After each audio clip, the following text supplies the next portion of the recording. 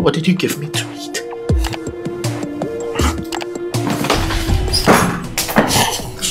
You should be ashamed of yourself. Now for only woman body, you get power.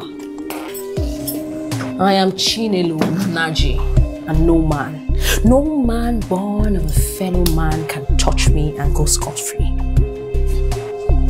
Do you understand? Today, I will teach you what it means. I will teach you the power of a wounded woman. Will you ever touch me again? No. Will you touch me again? No. Will you ever touch another woman again? No. Will you? Yes. I can't hear you. Will you? No, please.